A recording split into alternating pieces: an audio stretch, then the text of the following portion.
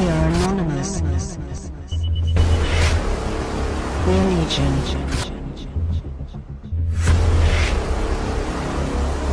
We do not forgive.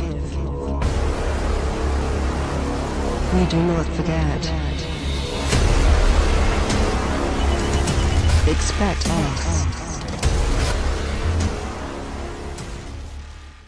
Net neutrality is dead. 3 out of 5 federal regulators have voted Thursday to hand control of the future of the Internet to cable and telecommunication companies, giving them powers to speed up service for websites they favor or slow down others. As proposed this summer, the U.S. Federal Communications Commission, FCC, has rolled back net neutrality rules that require Internet service providers, ISPs, to treat all services and websites on the Internet equally and prohibit them from blocking sites or charging for higher quality service. This action repels the FCC's 2015 Open Internet Order decision taken during the Obama administration. What is net neutrality and why it's important? Net neutrality is simply the Internet freedom-free, fast and open Internet for all. In other words, net neutrality is the principle that governs ISPs to give consumers access to all and every content on an equal basis, treating all Internet traffic equally. Today, if there's something that makes everyone across the world equal, it is the Internet.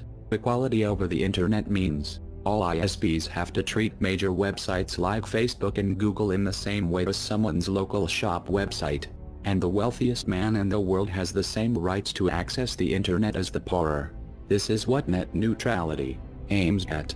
Here's why the FCC repeals net neutrality rules. The FCC chairman for the Trump administration, Ajit Pai, who has openly expressed his views against net neutrality, was previously quoted as saying that net neutrality was a mistake. Pai has previously argued that the 2015 regulations had discouraged Internet providers from investing in their networks, as well as slowed the expansion of Internet access. On Thursday, the FCC's 2 Democrats voted to object the decision to repeal net neutrality, and the 3 Republican members, including Chairman Pai, Commissioner Brendan Carr, and Commissioner Mike Oley, voted to overturn protections put in place in 2015. Here's what all the 3 Republicans said in their remarks about their decision to repeal net neutrality. Prior to the FCC's 2015 decision, consumers and innovators alike benefited from a free and open Internet. This is not because the government imposed utility-style regulation. It didn't. This is not because the FCC had a rule regulating Internet conduct. It had none. Instead, through Republican and Democratic administrations alike, including the first 6 years of the Obama administration, the FCC abided by a 20-year bipartisan consensus that the government should not control or heavily regulate Internet access. Said Commissioner Carr, "I sincerely doubt that legitimate businesses are willing to subject themselves to a PR nightmare for attempting to engage in blocking, throttling, or improper discrimination. It is simply not worth the reputational cost and potential loss of business," said Commissioner Arley. How does a company decide to restrict someone's accounts or block their tweets because it thinks their views are inflammatory or wrong? How does a company decide to demonetize videos from political advocates without any notice? You don't have any insight into any of these decisions, and neither do I. But these are very real actual threats to an open Internet, said Chairman Pai. Here's how the Internet and tech firms reacted. The response from the tech industry was swift and loud and predictable. The industry isn't happy with what is turning out to be the Trump administration's biggest regulatory move yet. We are incredibly disappointed that the FCC voted this morning along partisan lines to remove protections for the open Internet. This is the result of broken processes, broken politics, and broken policies. As we have said over and over, we'll keep fighting for the open Internet, and hope that politicians decide to protect their constituents rather than increase the power of ISPs, Mozilla said in a statement. Today's decision from the Federal Communications Commission to end net neutrality is disappointing and harmful.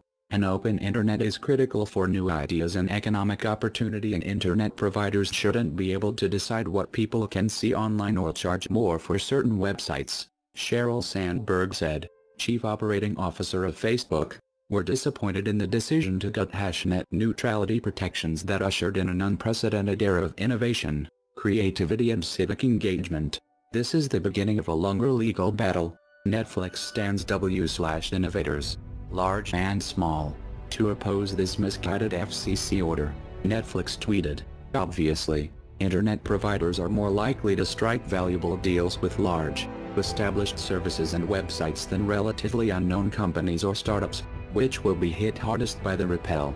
With no surprise, ISPs including Comcast, Verizon, and AT&T have welcomed the new rules, saying they will not block or throttle any legal content but may engage in paid prioritization.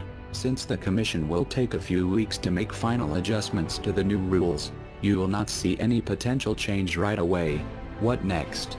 Can net neutrality be saved? Obviously, you cannot do anything overnight to repeal the decision. Reportedly, attorney generals from across the country and consumer advocacy groups are considering suing the FCC in an attempt to reverse Thursday's repeal of net neutrality rules. To overturn the FCC's order, critics and internet activists are also going to push for Congress to step in and pass a resolution of disapproval using the Congressional Review Act. This fight isn't over. With our allies and our users, we will turn to Congress and the courts to fix the broken policies, Mozilla said. "We're ready to work with members of Congress and others to help make the internet free and open for everyone," Sheryl Sandberg said. "We will continue our fight to defend the open internet and reverse this misguided decision," Twitter said. The FCC's repeal of net neutrality will take effect 60 days after publication in the Federal Register, which doesn't happen immediately and could take 6 weeks or even more after the FCC vote. Once become law, the repeal will return everything to the state it was before 2015. "We are anonymous. We are legion. We do not forgive. We do not forget. Expect us." We are anonymous. We are legion.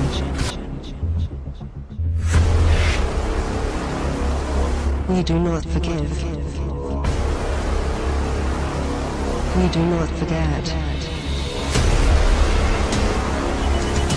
Expect us.